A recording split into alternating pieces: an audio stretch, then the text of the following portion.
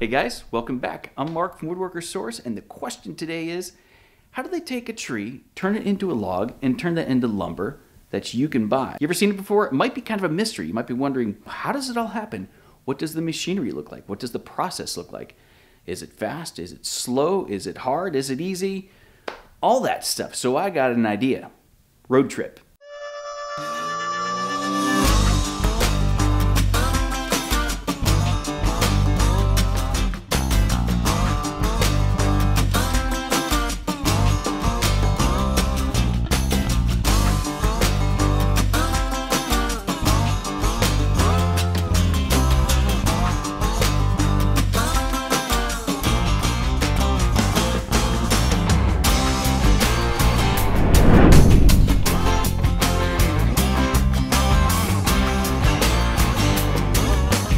Let's go check this out. I'm gonna take you to 3 sawmills and show you how these guys do it. Okay, so first stop is this place. Now compared to some, it's just pint size, but in many ways, it's cozy and charming and just what you would expect from a small town, rural sawmill. So this one in particular runs a circular saw type mill, and it can crank out about a truckload of lumber in one day.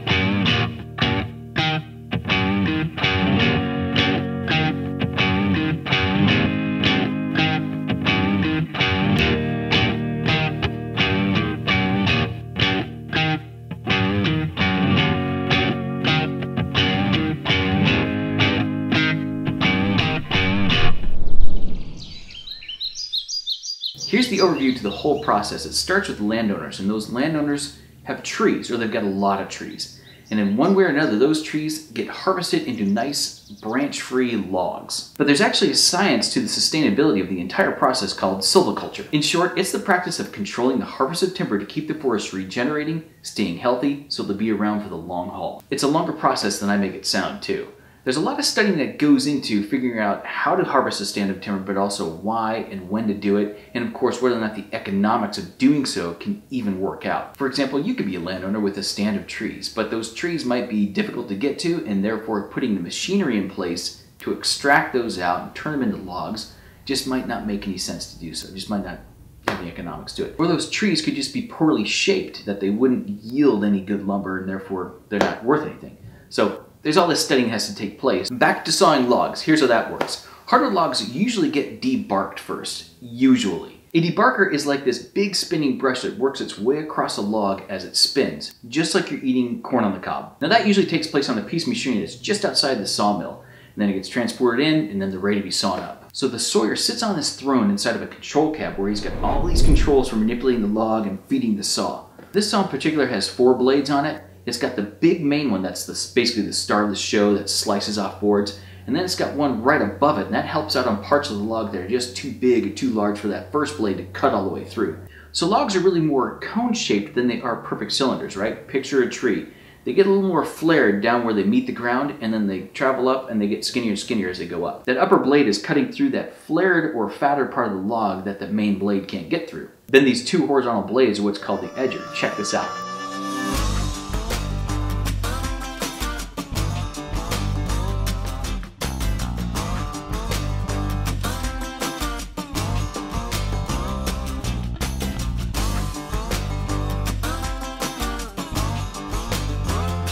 So he rolls a log down into this carriage, positions it where he wants it, and then he just starts slicing away.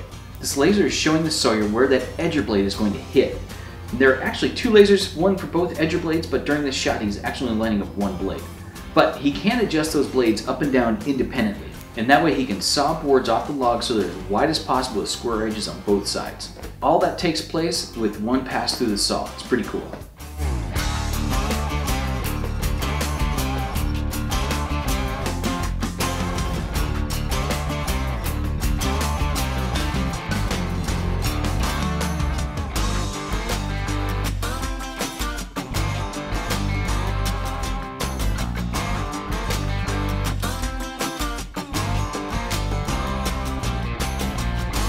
Okay, next stop. This mill is a little more advanced, but the basics are the same. But the first thing you're going to notice is that instead of a big circular saw blade, this is really a giant bandsaw.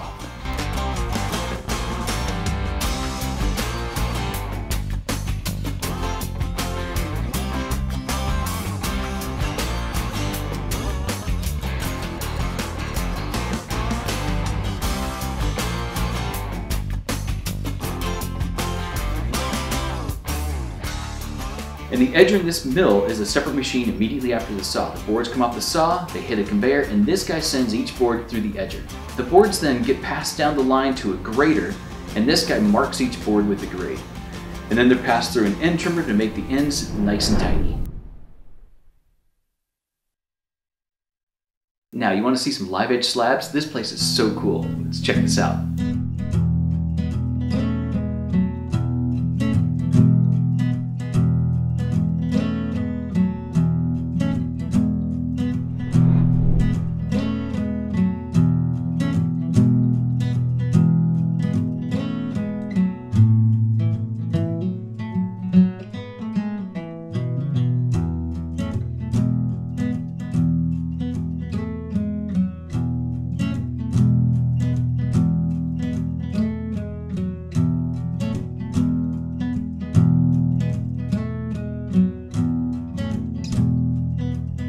Eventually, lumber that's sawn at a sawmill makes its way over to a concentration yard or a lumber producer. They take green lumber and they do a bunch of work to it in order to make it suitable for sale and to make it suitable for use in projects. So green lumber, what does that mean? That's the term that's used for lumber that's freshly sawn from a log. That means it's still wet. Believe it or not, logs have a high percentage of water in there, and that water has got to get out in order for that lumber to be useful. Green lumber is a lot like other fresh things like milk, fruits, vegetables. If they're not cared for properly, they'll go bad. So if green lumber is stacked face to face like this at the sawmill, it actually needs to be restacked with proper drying sticks in between each layer, so that's the first step. If they don't do that quickly, the lumber's actually going to stain. From there, they put it out in the drying yard to await its turn in the kiln. So how long does lumber have to wait in the drying yard before going in the kiln? That's a good question. So it actually depends on the type of wood it is and the thickness. Some varieties can wait just a couple of weeks, and others actually have to wait up to a year, maybe even more. It just kind of depends on that configuration of what type of wood it is and how thick. The kiln is just a giant convection oven. It's got heat and it's got wind. Basically, a kiln provides a controlled environment where you can bring the moisture of lumber down to a stable percentage of like 8 or 9%. And lumber kilns, they come in all different sizes. So at a place like Macbeth, you're talking 15 to 20,000 board feet per kiln. That's a lot of wood. So just like air drying, how long lumber has to sit inside of a kiln depends on the species of wood it is and the thickness, and then sometimes whatever nature wants to throw at you too. Now after lumber dries in the kiln, you gotta do some more processing. So this can be anything from regrading or culling or end trimming, that type of thing. And why is that? That's because when lumber dries out, it also shrinks, and when it shrinks, it can do all kinds of things like cupping, twisting, cracking, checking, all that stuff. It might look like this guy is just watching boards go by, but that's not the case. He's actually the grader, and he's doing some math right on the fly to determine the grade of the boards right as they flow by. So this giant green thing is called a sorter. For the most part, it's computer controlled to drop boards with certain characteristics into the same bin, and it can handle a lot of bins all at the same time. So for example, you could send a whole load of walnut into this thing, and it'll sort, say, 12,000 board feet of walnut. And you could choose one bin to just collect the boards that are 8 inches or wider, or the boards that are just 4 to 5 inches wide, and that kind of thing. It's kind of a cool machine, can handle a lot of wood all at once. And they might look messy at first, but that's okay for the moment. These bundles move down the line where they're neatly stacked, and then they're strapped together and ultimately sent off to customers. So that's that. Thanks for watching. My name is Mark. I'm from Woodworkers Source. We're a division of Macbeth Hardwood. Hope you learned something. Hope you enjoyed it. And as usual, post your questions below. Hit the subscribe button. Until next time, thanks.